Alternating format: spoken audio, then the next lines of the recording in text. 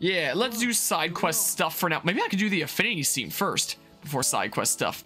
But yeah, we what is this place called again? Outlook Park. I guess it says it right there. It's been a little while since seeing it in Xenoblade 1.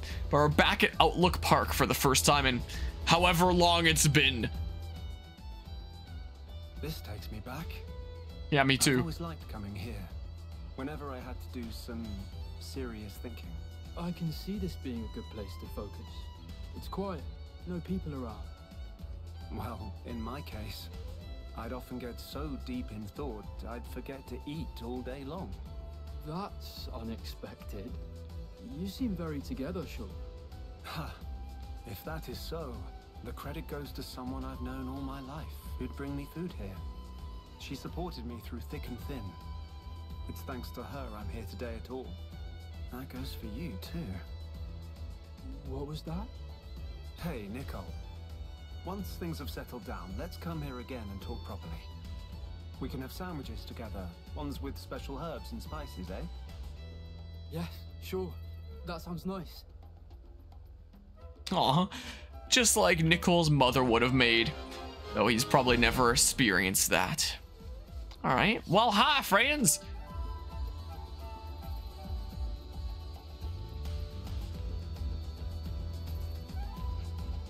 You're not ready? Ma'am, mine arteries throb with anticipation. Do Machina have arteries? Maybe they do in this one. I don't know. I'm good to go whenever. Ditto. Come on then. Give us your best shot. No need to hold back on our account. Those were to me my very words, young master. I intend to demonstrate to you without fail the flawless precision of aim that won me the top ranking in the city's marksmanship. Ah. Yeah, that's enough chatter now. Linka, can you be the ref? Step in when you feel everyone's had enough. On it. Alright, watch him be insanely higher level than me or something. All units, to arms. Alright.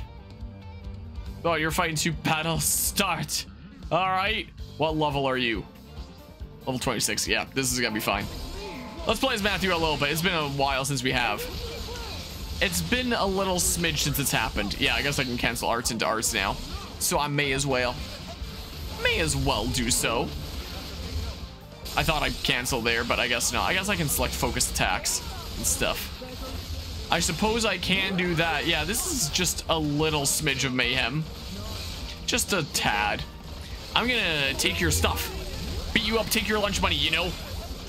Okay, and with the power charge, bam. Well, I think someone else did that massive chunk of damage rather than me, but you know. Alright, detonating hit takes a little while to charge up there. Okay, who's this that's almost down? There we go. I'm taking your lunch money. It's mine now. I'm going to use it to buy the most useless thing. Bam. Sure, let's do this. Oh yeah, I knew I was forgetting to change something around in my menu earlier when it comes to my team. Those attacks, who's paired up with who and what kind of effects they have and stuff. Man, keep forgetting. All right, well, yoink. I think I just managed to yoink both the things. Well, screw you, I guess, Lottie. Didn't do too much damage. Not too much there. Well, paunch. All right, talent art time. Big paunch. All right, sweet. But yeah. Close combat is a new recruit. What? Hello? I don't understand. Big smackaroo. Bam. Cool. That's enough. Please put away your weapons. My word. Well done, young master. We have been well and truly bested. Ouch. You're not sure know what you're doing. Ow. The guys did a good job. You keep up with that training and you'll come into your own soon enough. Words of praise from the young master's lips. Now I could die happy. That's it for today's training. Recruits dismissed. Heartfelt thanks for your instruction. Good job, guys. Louis, you stay.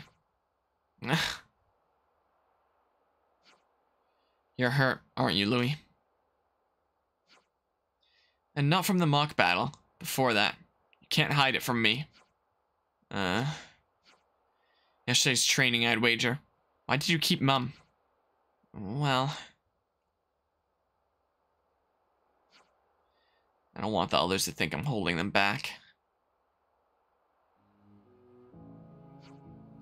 I understand the feeling of wanting to do everything you can, even at the cost of aggravating your injuries. That's why I didn't stop the fight, but this is the last time I'll overlook this kind of recklessness from you, clear? My apologies, ma'am. Just so we're crystal, it's got nothing to do with being a citizen or a liberator. If you're fighting with us, you're a friend. I hope you can remember that. I will. Oh, and thank you. It's not every day someone calls me their friend. Glimmer, could I trouble you for some healing?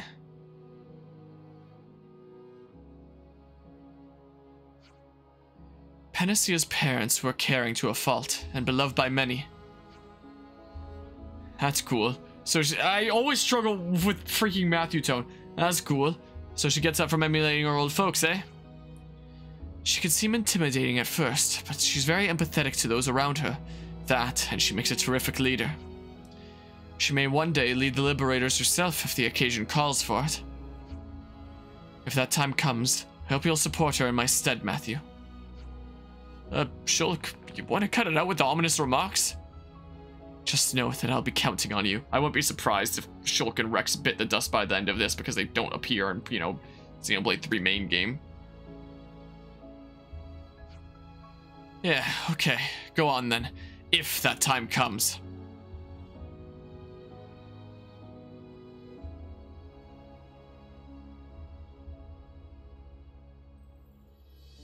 But yeah, I take it Sharla and Rhine are Panacea's parents. Instructor Panacea, through witnessing Panacea's training methods, Matthew saw a side of her he hadn't seen before. Shulk, meanwhile, appeared to be absorbed in his memories. Blade Stone, I have 2 of those. I don't know what that does, but it's something or other. Alright, time to, go see about some quests here. Also, I realize now that X is the normal menu, and, plus wouldn't have been. So earlier when I pressed plus and it was like, oh, it's what I needed to do anyway. It's just doing the same purpose faster when I needed to access the map. I guess it wouldn't have brought me to that one menu that could access the map. Anyway, doesn't matter at all. Just a little remark that I made earlier that I'm now realizing wasn't quite completely right. Hi, some people were chatting about you earlier. Whoa, whoa. Hey, hi, I don't know. Honestly, where's that guy got to? Wander off on me, dang it. Rex. Just when the great Saomi happened upon the discovery of a lifetime. Not big, huh? You know what? Never mind that. Just do me a favor and forget about him, okay? Well, I'm grabbing these. They're mine now. Thank you. Strong dandelion. They are now in my pocket. Hi. How's it going? Is it true that Console N turned up at the... Gosh dang it! At first I was like, that seems familiar. You know N. No, I don't need to talk to Perito. I need to talk to... Ew! Is that a problem? Maybe we ought to report this after all. We're still rookies. I don't know if it's a good idea to be running our mouths. What's all this about then? Panacea, Alinka. Hi. Busy day? You can stay at the supply office all you like. Still gonna have to use mouth words if you want to buy stuff. Oh no, we're not here to buy anything. I was assigned to the commissary back when I was in Kevis and had to take care of all the logistics. Kind of the same deal here too, except I was in Agnes. We've been looking at the current state of supplies for the Liberators and, well, in our personal/professional opinion, it's starting to look pretty dire. That's so. Honestly, they're not wrong. Kevis and Agnes get their supplies straight from the council. Obviously, we don't have that kind of backing. I knew it. I could tell from the wares in that office that you might be struggling. Which is why we were thinking we'd like to make a proposal. You got some plan to get us topped up again? There's a supply cache hidden near the colony I was once stationed at. It's in a cave near Pioneer's Point. There are supplies captured from Agnes in there too. Should be a sizable amount. Oh man, I should be fully recovered from COVID by now, but I don't know where the heck that cough came from. Kevis on the back foot. I've given up on the cash, so if ever there was a time to swoop in and snap it up, it's now. Well, you've sold me on the idea, but are you two okay with this? Given your former affiliations, that is. It's true, I went back and forth on the idea, but then I remembered how the Liberator saved our lives. Now I know just how much of a headache managing resources can be. You're good eggs, the both of you. Yes, it's an incredibly kind gesture. You're doing us a great service here. Thank you so much. Oh, not at all. Glad to be of service. You taught us that there's a way to live where fighting isn't the be-all end-all. It's the least we could do. Alright, we'll take you to the cave where the supply cache is hidden. Alright, yeah, abandoned supplies. Let's do it. Let's see what's going on with these abandoned supplies. So that is right close to... Would I be able to fast travel here and get over easy? Maybe? I guess we'll see. I guess we'll have a look-see and find out if that's the case. But yeah, let's do some side quest stuff for now. This has got to be the right cave. With me getting back into work, it means that I'm waking up decently early. So part of me is already a little smidge tired just from having woken up so dang early. Can I even get over there? Huh? Yeah. So part of me is already a tiny smidge tired. Oh, I can probably get in that way. Later upper landing. So if I trek around or something like that. But tomorrow is going to be like a day of... I never got your guys' things. Wow. My goodness. I guess I'll grab your thing really quickly. Anyway, tomorrow's a day for doing stuff with picking up truck parts. Stuff is the case instead. So I can afford to be up a little bit longer today, is the case. Otherwise, this is probably around the point that I'd call the stream to be able to get a full sleep before work tomorrow. Because yeah, while I'm working, I don't exactly have as much time for streaming. But tomorrow is a little bit of a different kind of day, so today I can, is the case. That's epic. What, that I can stream for longer today? Ooh. Oh, I want to see what's over here. Good luck tomorrow picking up the parts. I appreciate it. I need to pick up a new belt for the fan at the front. So you can't even start it right now, considering, you know, the belt that turns everything in the front, you know, isn't in there right now. Because the old one was all ratty and gross, and if it's ever been replaced, it wouldn't have been in a long time, if at all. And I really didn't want it to be on the road and potentially snap in the middle of a drive and, you know, kind of wreck the vehicle. So it seemed like a good idea to, oh neat, to get it done now rather than on the road, you know? What the heck? Can I not get in there? Anyway, so we got one of about the same size, and it seemed like it was too small. We couldn't attach it on there, and it had grooves on it, which the old one didn't, but it's possible that they just wore out with time or something like that. But couldn't get it on there, so we exchanged it for one just the immediate size up, and that one's too loose. Like, that one gets on there easy peasy, but it's too loose. So now it's like, what the heck? Do we need like some in between? So we're gonna have to like browse around and see if we can find some weird in between belt, or maybe that one that we thought was too small could get on there if we just forced it some more or something like that. I don't know, but it's a little bit of a strange situation with that. So need to try and find a belt of the right size. Nice view of Cadencia's great sword from here too, huh? The way I hear it, it's hotly contested territory for Kevis and Agnes. I've heard so too. There was some large-scale battle there earlier. Sure. So it's like a key position that the two castles glare at each other over. Both Kevis and Agnes must want what's there for some strategic reason, I guess. In every age, that sword is the fulcrum of conflict.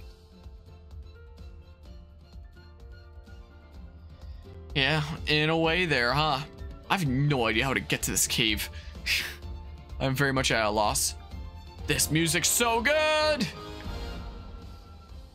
I'm so confused here, though. Oh, it's gotta be that, right? It has to be. I'm gonna try trekking from there. Anyway. But yeah, so trying to sort that out and stuff. the last few things to sort it out to get it like on the road, legal to drive and all that, is get that belt and install it, and then fix the brake lights, which we're probably going to need to get an electrician to come in and do that. The guy that inspected and appraised my truck gave me a contact for someone he knows that's an electrician that's willing to work on it, so I'll probably get into contact with him. And then The content should be worth insurance and registration, and then the glass, the windows. Oh, and I guess the park lights and stuff we need to sort out. So those 4 things, none of which are like super duper crazy in terms of like workload for sorting them out, and should be legal to drive on the road. See the cutscene where Niall asked the kids what song they like? It was really funny. If I have, I don't know if I remember it exactly, but oh, they're kind of high level and stuff. But yeah, I just wanted to mention before you forgot, so the truck is almost fully finished. No, like if we're talking about like fully finished, there need to be like body work out all the dents, repaint it, get things like the wiper motor working, probably replace the carpet in the bottom, replace like the interior stuff that's all ratty and falling apart, get a new key for the locks and stuff, because many years ago my dad lost the key for the truck, and it wasn't possible to get a new key cut because we didn't have, you know, the original key because it was lost. So he needed to build an entire, well, he needed to order an entirely new ignition to be built. That's in there, but it means that the ignition, which we can put a key into, and the lock on the doors are different keys, and we don't actually have the key for the, well, maybe we do if we can find it around somewhere. We don't actually have the key to unlock the side of it, so currently I can't even lock it. So I'll just not keep anything valuable in there for a little while. I'm not gonna interact with that right now, I don't think. So yeah, there's that. So there's a lot to go in terms of like fully finishing it. Yeah, it's almost street legal. It is almost street legal, at least. And then all the other steps can just, you know, take at a relaxed pace. Get them done whenever I feel like getting them done. You know, oh, one of the big things is the box needs to be replaced. The wood at the bottom, it's all like rotted through and there's holes in it everywhere, and I wouldn't want to put too much weight back there because there's a chance that a plank might just break because it's wood at the bottom of that box. Is it behind the camp? Is that what I have to get to? What the heck is going on here? So yeah, almost on the road and like ready to be driven and enjoyed and stuff. I've been practicing a manual with my neighbor since, you know, they have a manual car, old Subaru. So I've been learning that, and I'm starting to feel a bit more confident with a manual now. You know, still not as confident as with a standard, but I'm starting to feel semi-confident here, you know. As the case just the other day was taking it on some, you know, actual roads rather than just parking in a, oh gosh dang it, rather than a big parking lot. I have no idea how I get in there. Like, what? Abandoned supplies. I'll have a look-see along here. But yeah, so that's almost done. One of the big steps that we needed to get done was getting it inspected and appraised. And that's happened since, you know, he was the guy that referred me to the electrician there. So there's been like a proper inspection. I have like the full inspection appraisal report, like in hard copy and in PDF and stuff. So I now know what the truck is worth because of that. And apparently its current value, according to the inspection, is roughly about 11.5K. About 11.5 grand there, which is honestly more than we thought that it would be. But I guess like putting in work like up to this point has definitely helped increase its value a decent bit, which is nice. One of the really interesting things that was in the inspection report was its original market value. Apparently my truck, like brand new 1953, would have been worth about $1,344. Bit of a different times, huh? And so out of curiosity, I ran it through like an inflation calculator, and apparently 1344 in 1953 is about 15 grand today.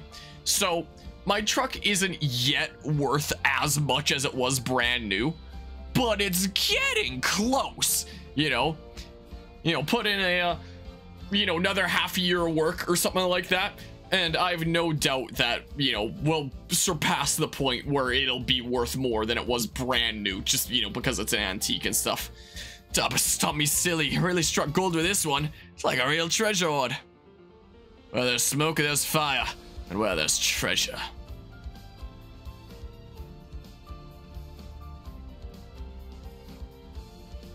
Oh no, I'm sorry. I had no idea it was home to monsters. We gotta stay back. We'll do a little pest control. Alright, I guess we're fighting things. Yeah, it's not a spoiler cutscene, but it's hella funny. Can I auto battle this? Oh, well. Oh my goodness gracious. Let's see here. But yeah, I guess you could say it, but if you do end up seeing it, know what it is, I'll probably end up seeing it. As a kid's what song they want to hear her play on the piano, so it must be oh, it was one of the main story cutscenes then, because I do remember seeing that was the case, so it's something that can't be missed. I just wasn't sure exactly what was being referred to before. Yeah, I remember hearing that and I thought that was really cool. A very nice touch there. All right, I'm gonna cheese this. That's what I'm gonna do. Watch you get cheesed. Run away now. I'll come back in a hot second. Yeah, that was definitely really good there. What? Can I not move? Uh-oh. Oh, still cheesed. See you later. Get outplayed. Outgamered, what can I say? Hopefully the one guy doesn't respawn. It still says 1 of 4, so that's pretty good right there. Anyway, so yeah, hopefully the getting it on the road part should be pretty soon here. I mean, we keep on thinking that it's gonna be pretty soon, and then more stuff crops up, like the brake lights. The park lights are in a little bit of a weird situation. So there's the headlights at the top that work just fine, and then underneath that, the park lights, which are smaller lenses that are yay big. This is one of the park light lenses here. And trouble is, it keeps shattering along the bottom, the glass, because plastics weren't really all that prevalent 70 years ago. So if you need a lens for one of your headlights, it was just straight up glass, you know, was the case. And it also means that it's really darn fragile. So being up against the hard metal and then having like a metal disc rim thing, which I have right here, you know, having one of these around it and then being like pressed onto metal, it, you know, might not, so it looks like that essentially, the park lights, you know, it's makes them a little bit prone to you know, breaking and stuff like that. So one of them was shattered along the bottom, and so we decided to replace it. So we bought a brand new one from a seller all the way in Ontario, so the complete other side of the country, because, you know, these aren't really manufactured anymore. It was $50 for a lens. $50 for one of these. Like, my goodness gracious. So, you know, that kind of sucked, but we reinstalled that, and then it was like, all right, the lenses at the bottom are fine. But more recently, when we were testing out the lights in themselves, the one that we hadn't touched the lens of wasn't working. So we tried to, you know, get it out of there, and we found that that lens was shattered along the bottom too. And it's like, well, that sucks. And we tried to get the bulb out, but, you know, didn't have the right tools for it at the time, because there was like an extra layer of metal there that wasn't on the other side. So we were like, all right, let's just take out the one that we replaced the lens for and have a look at the bulb there, and then maybe we can get an idea of what it is and, you know, go replace it. And the brand new one shattered along the bottom as well. And the brief time it was in there, it's like, what? Come on. So what we ended up doing was the bigger shattered pieces, like the more solid chunks, we tried to kind of reattach with JB Weld. So you can kind of see along the bottom of this where it's reattached and stuff. I think the reattachment came out not half bad, but there's still like a chunk there missing and stuff, which means that, you know, some moisture could get in and, you know, potentially not be so great for the actual light bulb itself and stuff that's in there. This one came out the best. This is like the brand new one that, you know, shattered, and then we tried to reattach there and stuff. This is the only one I have here. The other ones are in a little bit worse of state, and you know, have bigger chunks missing because the other shards are either too small to reattach or just like glass dust and stuff like that. So yesterday I decided to reach out to my glass blower friendo, my friend that runs her own glass blowing business, to basically ask her, hey, do you think it's feasible to like just blow a little dabble of glass into like the little smidges that are missing in my lenses, so I don't have to shell out like another $50 per lens to get some of these probably very finite thingamabobs in the world nowadays sent in from the other side of the country? And I haven't heard back yet, but we'll see there. But Yeah, one of my friendos from the German bilingual program that I haven't actually talked to in a long time runs her own glassblowing business. So I decided to send her a message and be like, hey, I don't know how glassblowing works. Do you think you can fix this? Because if so, that'd be amazing, you know? So we'll see if my glassblower friendo can patch that up and save some hassle. So, you know, there's that. We'll see what comes of that. Is the case, because if so, that'd be great. If we can't fix it, then we'll probably just reinstall the partially repaired but still broken lenses and just have the broken parts still on the bottom, so if any moisture gets in, it drains out. But, you know, preferably it would be a solid piece, you know? That would be the ideal situation, but, you know, we'll see what comes of it. Just reminded you an old field trip you had in middle school of you going to a glass accessory factory thing here in the city. That sounds kind of cool. Am I asleep? Do I need a mash? Hold on. I'm cheesing this. I'm cheesing this. It's over a decade ago during one day trip. How the heck do you suddenly remember that? I have no clue. Because it had to do with glass professionals and stuff. So, yeah, I'm gonna see if my glass blower friend can help me with, you know, just patching up the little lenses and stuff. And as for the actual windshield and back window that need to be replaced, we gotta take it to a crystal glass place that's in a small community just outside the city. None of the crystal glass places within the city are willing to do it, even though they should be able to just the same cut out the glass to the right shape and, you know, install it in. But nobody wants to actually work on a vehicle that old out of fear of like screwing it up and not knowing what to do, I guess. But the one in a small community outside the city is willing to work on it.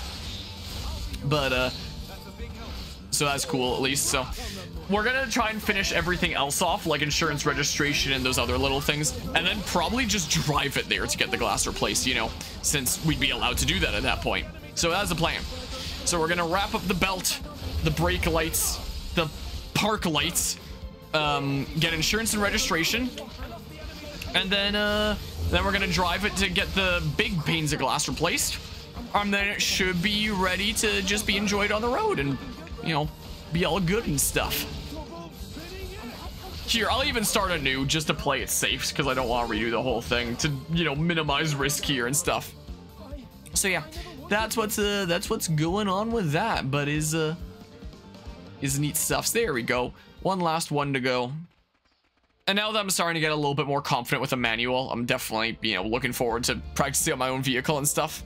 I hope so. Fingers crossed it's sometime early next month, but we'll see. We'll see how things end up working out. But that's what I'm hoping for right now. Hoped for it to be sometime this month, but, you know, more things cropped up like that belt situation. So, you know, we shall see. We've been replacing some more things than we initially planned for getting it on the road. It looks so silly. Like all the hoses inside that, you know, are for transporting fluids like antifreeze. We've been replacing all those since they were cracked and old and probably never been replaced ever. So we've been putting new ones of those in there and, you know, getting it ready to be comfortable on the road and stuff and minimize risk. So should be pretty nice by the time it's ready is the hope, at least. We'll see. And then again, still a long way to go before it's like really preyed up. But it'll be a vehicle just fine. Pretty darn soon. Right. How in the hell do we carry all this stuff back? With our current numbers, I'd say we can't. Can't you just use video game inventories? Hold on, I'll have 11 dispatched for transport. Oh, I'll do the same.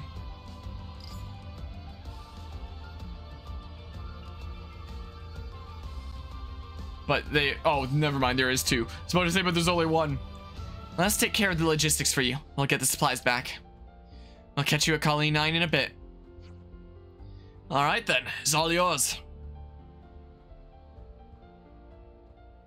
I do have to say though, driving a manual is a bit more fun than driving a automatic. It's a little bit more like playing a video game where you have like the push and pull, risk and reward as you're changing gears, especially while doing turns and stuff like that. So, you know, that's kind of fun. It'll be interesting on that truck though. I'm not really gonna want to try to you know, take too much risk or anything like that while turning there.